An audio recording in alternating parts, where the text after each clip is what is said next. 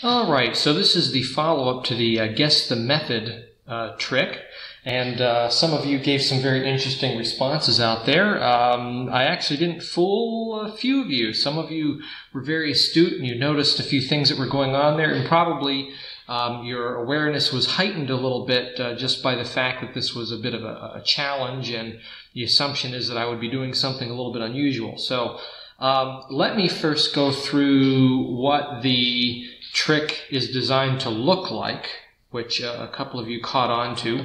If I were to do the trick as it seemed to be presented, and this is from the performer's view, it would look something like this. We would have the deck, and I would take out the aces. So we would spread through the cards, pull out our aces, 1, 2, 3, and 4, and then we would place the aces into the deck, placing them in. I would put 1, 2, 3, 4, and of course this is supposed to blatantly look like a strip out, a multiple shift kind of situation. So the aces are sticking out. And then the way I presented it was supposed to be a little bit blatant. If I was doing this for real, I would do either the plunger principle or I would do a cover card. So the plunger principle would look like this, where you would seemingly square up the aces, but actually you'd be pushing the rest of the deck in, while the top cover card is remaining in place and the aces seem to be squaring into the deck. And under the cover of the right hand, you don't see the deck moving further to the right here. And then as the deck is placed down under the cover of the fingers, you would then strip out the aces plus the top cards here for the first strip. Those would fall to the table, and then you would follow that up with additional cards on top. So what happens is you end up with the aces on the bottom. This was a kind of a slow, sloppy version of it, but that is what it's designed to look like, is a multiple shift. Then from here, what you would do is you would do some false cuts, retaining the bottom. And then, so we still have our aces on the bottom. And then what would happen after that is a final cut, as if you're cutting into the middle of the deck. And this would serve two purposes. One is that it gives the illusion that you're cutting into a location where the aces are together. But it also aids in the operation of a bottom deal. And it's sort of designed the way I presented it to look kind of like, quite frankly, a sloppy bottom deal. But it would look something like this, where you would push off the top card, kick out the bottom, push off, kick out the bottom. Do that 4 times, so you've bottom dealt 4 cards, and then the presentation, of course, at the end is that there are 4 aces. So that is what it's designed to look like, and I think that a couple of you were fooled by that, and you kind of perceive that sort of design. However, this is a trick. This was a trick. I'm putting one over on you, and some of you were aware to that. So I did not do that at all. And I just want to talk briefly about what it is to fool people. There is, of course, a television show on now, has been running a few seasons, run by the magic duo Penn and Teller. And it's a really great show, if not for the only fact that it's making people more aware of contemporary magicians and contemporary acts. And the people that they have on there they tend to be very good acts, very good illusions that have been well crafted. A little bit different, I think, from some of the other magic shows that have been on in recent years that have fairly, fairly predictable plots, fairly predictable and previously seen and understood stage illusions, whereas Fool Us kind of gets away from that. You're seeing a lot of new innovative things that are really, really clever and interesting, and I think appealing to people who otherwise could care less for magic. So on this show, of course, the premise is that the performers are to fool magicians. And that's a pretty hard thing to do. And I've noticed that even online with YouTube channels and such, that this infatuation that whatever we present online needs to be able to fool the magicians, these amateurs and professionals alike, but people who are paying attention to these tutorials and these online presentations are expecting to be fooled by everything, and they nitpick every little thing. And I think that's a little unfortunate, because it kind of gets away from what common, I think, what this channel is dedicated to, common illusion practice, table magic, amateur kinds of tricks are geared towards, and that is to fool, regular folks who don't know the basic sleights that are used in many tricks. So I wanted to take a moment to kind of show you what it can look like to fool magicians. When you fool magicians, the key is not to be clean. The key is to do something unusual and use their understanding of informational practice against them. It's really the same thing for doing an illusion for a common, person who's not in the know. You take very basic understandings of moving things around. I put something on top, it must be on top. I put something on the bottom, it must be on the bottom. I deal cards from off the deck, they must be coming from the top. These are things that someone would normally understand to be true, and you use that information against them in order to fool them. And essentially, you got to do the same thing when trying to fool a magician.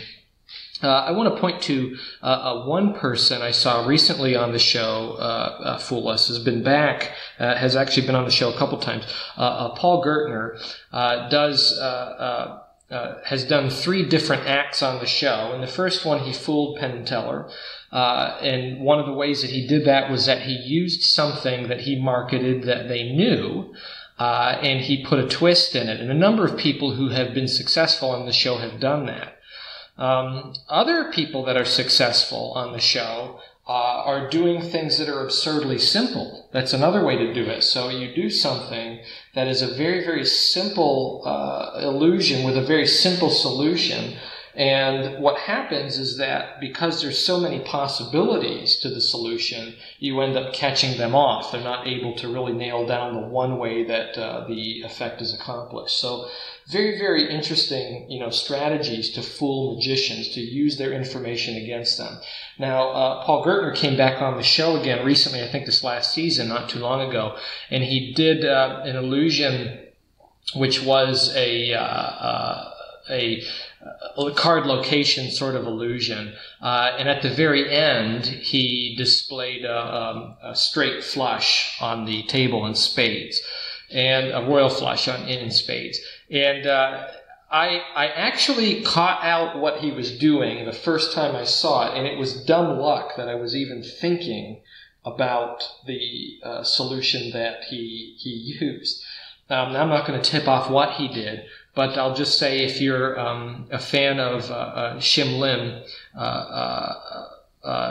who is a card magician who does some very, very kind of extravagant looking effects, he uses this particular method quite a bit. And Paul Gertner, who does not use this method, employed it. He completely subverted what the spectators who were in the know, Penn and Teller, he subverted what they would expect him to do and did something that was completely different and unusual and out of the norm in order to pull off the effect. And quite frankly, something that was really easy to do. It was a very, very simple solution. Major cheating in order to do it. And he did fool them. They weren't expecting it in that way. I've seen some other people do that too. Richard Turner, a couple seasons back, did an effect where he did something completely out of the ordinary for what they would expect him to do in order to accomplish it. What I'm doing here is kind of the same thing, using what you know against you in order to present something that may go over your heads if you weren't expecting it. You would expect one kind of solution, and I've actually done something very different, actually something much easier. A couple of you did hit on it. So here, let's take a look at what I actually did.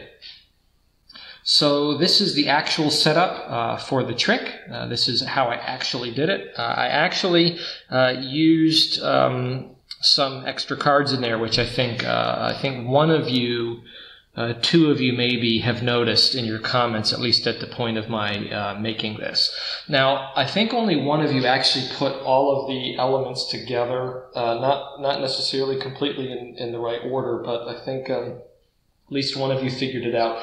Either you just were able to catch on to what was going on and deduce that I was putting one over on you, or you took the time to really analyze the video to discover sort of, frame by frame that there were some red herrings in there. So let's take a look at this, what I did. And there's a lesson in this that we'll discuss when we get to the end of it. So the way the trick works is we start out with the deck. We take it out, take out the two jokers, put the box aside. The most deceptive thing happens right at the beginning, and that's this right here.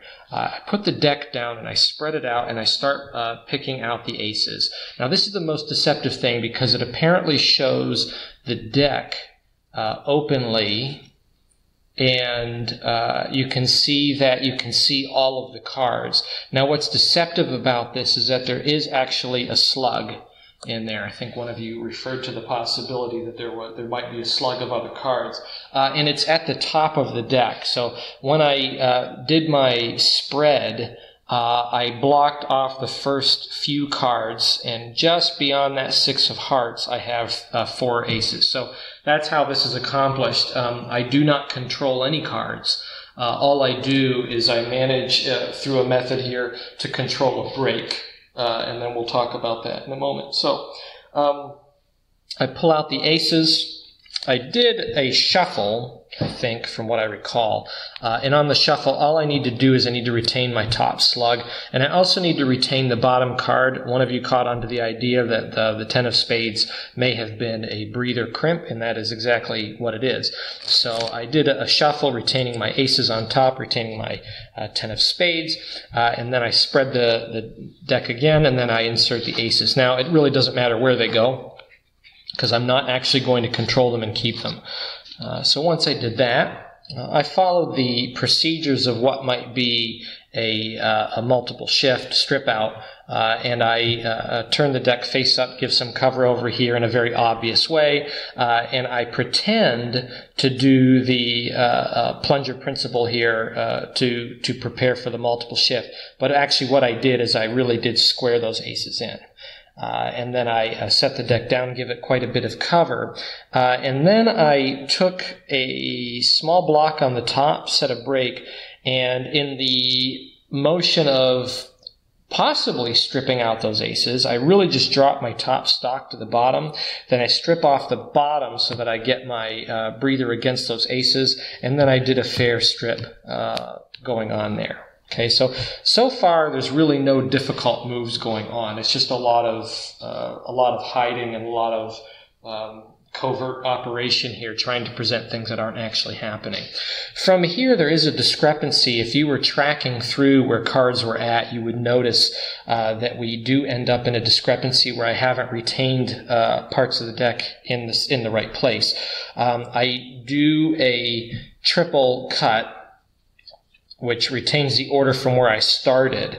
And then what I did is I did one more cut where I retain about a quarter on the top and then 3/4 on the bottom, and I bring that to the top. So that's the one discrepancy. If you're kind of tracking where things are going, and if you assumed I did a multiple shift, you would note that the aces are not where they're supposed to be at this point, if I was going to do a bottom deal at the end. What this does do, though, is it puts me in a place where I have my 10 of spades in the middle. And then I can go to my cut here. I can cut off my break at my 10 of spades. And then I have a small chunk of cards to deal here. Now again, it is a benefit to bottom deal from a small stack. So that's kind of pointing in the direction of a bottom deal, but I don't actually do that. What I do, however, is I give you a very bad representation of a bottom deal. Not very bad, but common tells. I'm holding my Erdnase grip, of course. And I actually do an Erdnase bottom deal where I, typically would flash that third finger. I don't really worry too much about those things. I'm the common magician after all. I just don't give a rip that my third finger is flashing. Don't care, because most people don't have a clue what you're looking at. Okay, only people in the know would know about it. But I do one of these things such that it would be apparent to you. So I do kind of a quick and uncomfortable deal of 4 cards, and while I'm doing that, I'm flaring out my fingers on the bottom each time to fake that motion of a bottom deal. I set these aside, and then, of course, at the very end, I'm left with the reveal of my 4 aces. So that's what I did. I'll probably do a few more of these in the future just to have some fun, where we'll try some different tricks, and I'll try to perform an effect in an unusual way to see if I can fool you. But this is a point here. We would tend to think that no good magician in their right mind and in their right skill would do something like this, where you just use duplicate cards. I mean, really, if we wanted to make this what we call too perfect, if we wanted to make this it actually resets instantly, but if we wanted to make this too perfect, there's actually a theory about that a trick can be too perfect, such that you can kind of divulge what the method is. It would look something like this. I would pull my aces out, and then I would go through the similar motions as before, where I would set these aces back into the deck.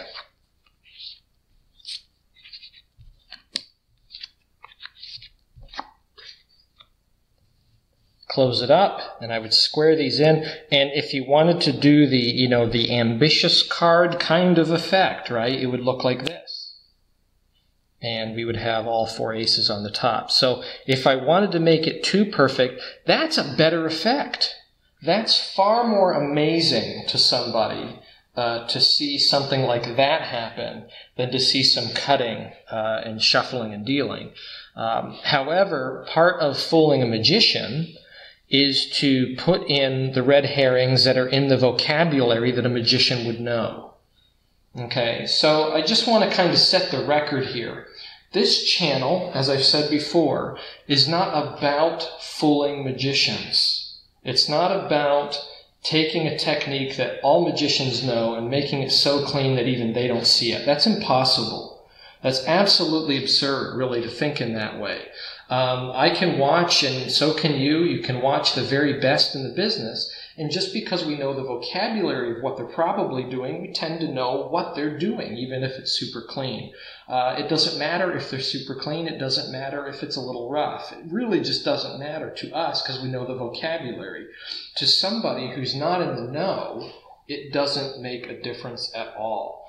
One person doing the effect one way versus another person doing the same effect in a different style is really the same effect to people who don't have the vocabulary. So that's my point. The second point is don't be afraid to do very cheap tricks. Don't be afraid to use duplicates. Don't be afraid to force cards. Don't be afraid to do that. The only thing I would recommend is that if you're going to do that, make sure that you don't make something too perfect so that the method is automatically understood. Now, the problem with this method for normal folks is that normal folks would probably assume that I'm using duplicates. Magicians wouldn't. Magicians would assume that I did some control, that I used some kind of skill in order to do that, when really the only skill at work was the fact that I know that magicians would expect it, so I did something different. You have to think about who your audience is, and if you're going to be performing for magicians, you typically are going to do things that are off the wall and much more simple than what they expect in order to pull one over on them. So anyway, that's a lesson. I had a lot of fun with this. Thank you for the comments. Thank you for the taking the time to leave a comment and try to sort out what you think is going on there. Maybe we'll have some fun with these kinds of things in the future and see what we can learn from them. So good luck with this little lesson here, and I wish all of you happy magicking.